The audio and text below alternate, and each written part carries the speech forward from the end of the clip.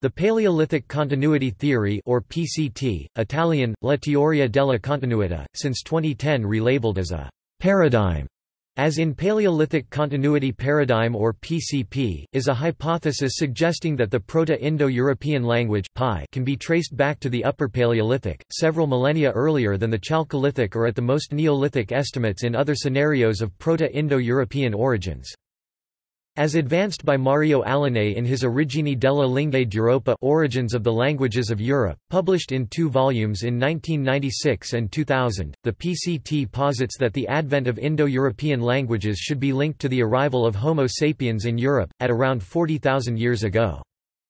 Employing lexical periodization, Alanè arrives at a timeline deeper than even that of Colin Renfrew's Anatolian hypothesis, previously the mainstream linguistic theory proposing the earliest origin for Indo-European. Since 2004, an informal workgroup of scholars who support the Paleolithic continuity theory has been held online. Members of the group, referred to as scientific committee in the website, include linguists Saverio Ballester, University of Valencia, and Francesco Benozzo, University of Bologna, prehistorian Marcel Ott, Université de Liège, and anthropologist Henry Harpending, University of Utah. The Paleolithic continuity theory is distinctly a minority view as it enjoys very little academic support, serious discussion being limited to a small circle of scholars. It is not listed by Mallory among the proposals for the origins of the Indo-European languages that are widely discussed and considered credible within academia. Overview. The framework of PCT is laid out by Alanè in 4 main assumptions. Continuity is the basic pattern of European prehistory and the basic working hypothesis on the origins of IE languages. Stability and antiquity are general features of languages. The lexicon of natural languages, due to its antiquity, may be periodized along the entire course of human evolution. Archaeological frontiers coincide with linguistic frontiers. The continuity theory draws on a continuity model (CM), positing the presence of IE and non-IE peoples and languages in Europe from Paleolithic times and allowing for minor invasions and infiltration of local scope, mainly during the last 3 millennia, arguing that continuity is the archaeologist's easiest pursuit. Alanè deems this the easiest working hypothesis, putting the burden of proof on competing hypotheses as long as none provide irrefutable counter-evidence. Alanè also claims linguistic coherence, rigor and productivity in the pursuit of this approach. Historical reconstruction. Associated with the Paleolithic Continuity Theory (PCT) is the historical reconstruction proposed by Alanè, which suggests that Indo-European speakers were native in Europe since the Paleolithic. According to this reconstruction, the differentiation process of languages would have taken an extremely long time. By the end of the Ice Age, the Indo-European language family had differentiated into Proto-Celtic, Italic, Germanic, Slavic, Baltic speakers occupying territories within or close to their traditional homelands. The rate of change accelerated when Neolithic social stratification and colonial wars began. Summarizing, the colonial expansion of the Celts started much earlier than Latène culture and proceeded generally from west to east, not vice versa. The Mesolithic cultures of northern Europe are identified with already differentiated Celtic, Germanic, Baltic and Uralic groups.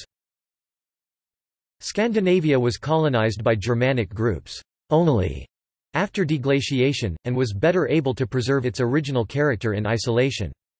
Germany, in contrast, suffered fragmentation as a result of the Neolithic appearance of the linear pottery culture, and developed a wealth of dialects. The prehistoric distribution of proto-languages akin to Italic was an important factor underlying the current distribution of Romance languages throughout Europe. The Slavic languages originated in the Balkans and became linked with the Neolithic expansion.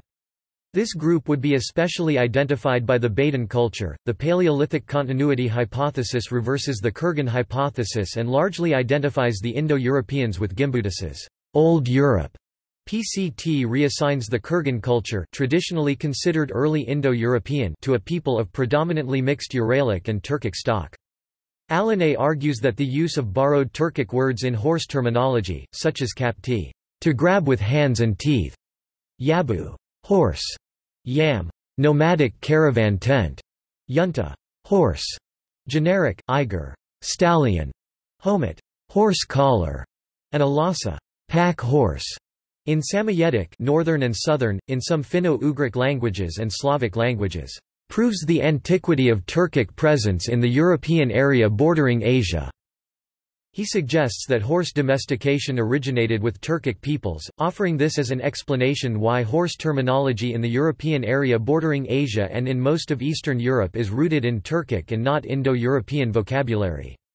He supports this hypothesis by making a tentative linguistic identification of Etruscans as a Uralic, Proto-Hungarian people that had already undergone strong Proto-Turkic influence in the 3rd millennium BC, when Pontic invasions would have brought this people to the Carpathian Basin. A subsequent migration of Urnfield culture signature around 1250 BC is said to have caused this ethnic group to expand south in a general movement of people. This is equated with the upheaval of the Sea peoples and the overthrow of an earlier Italic substrate at the onset of the Etruscan Villanovan culture. Genetics. In Introduction to PCT, Mario Alane argues, following Cavalli Sforza, that the distribution of genetic markers largely corresponds to that of languages. He further contends that 80% of Europe's human genetic material dates back to the Paleolithic, and cites Brian Sykes in claiming that only a fifth of European DNA can be traced back to Neolithic incomers. A 2009 study comparing mitochondrial DNA lineages of late hunter-gatherers, early farmers, and modern Europeans found large differences between the three groups. In particular, 82% of hunter-gatherers had maternal lineages that are rare in modern Central Europeans. The origin of paternal lineages remains difficult to prove because modern science is unable to extract Y-DNA haplogroups from Paleolithic samples. However, the recent analysis of Arati, Polani and Tyler Smith 2007 suggests that R1BM269, the most common Western European haplogroup, may have entered Europe only in the Neolithic. Reception. Alines origini della lingua d'Europa was reviewed favorably in 1996 by Jonathan Morris in Mother Tongue, a journal dedicated to the reconstruction of Paleolithic language, judging Alines' theory as being both simpler than its rivals and more powerful in terms of the insights it provides into language in the Meso and Paleolithic. While his book contains some flaws, I believe that it deserves to be regarded as one of the seminal texts on linguistic archaeology, although given its lamentable lack of citation in English-language circles, it appears that recognition will have to wait until a translation of the original Italian appears. Morris's review was reprinted as the foreword to the 2000 edition of Alines' book. Renzi 1997 sharply criticized Alines' book, refuting in particular the claim of the presence of Latin and of its different territorial forms in Italy in the 2nd millennium BC. Renzi argues that this theory would subvert firmly established concepts of Romance philology and dialectology, such as the concepts of substratum, Vulgar Latin and so on. Alines' theory was again critically reviewed by Adiego Lahara 2002. Although some of Alines' reflections on linguistic change are very interesting, it should be said that certain conceptions in his work, such as the excessive immobility of languages or the relationship between types of language and progress in the prehistoric lithic industry, are very debatable. Alines' core theory, continuity from the Paleolithic, runs into a serious difficulty. It obliges us to deal with words traditionally reconstructed for Indo-European, referring to notions that did not exist in the Paleolithic as loans, when from the formal standpoint they are indistinguishable from those Alines sees as being Indo-European in the Paleolithic period. See also: Indo-European substrate hypotheses, Proto-Indo-European language, Proto-Indo-Europeans, Proto-Indo-European or Heimat hypotheses, Indigenous Aryan theory, Regional continuity model, Polygenism. References. Literature. Adams, Jonathan and Ott, Marcel. Did Indo-European languages spread before farming? Current Anthropology, 40, No. 1. February, 1999, pp. 73–77. 3. Alane, Mario. An Alternative Model for the Origins of European Peoples and Languages, The Continuity Theory.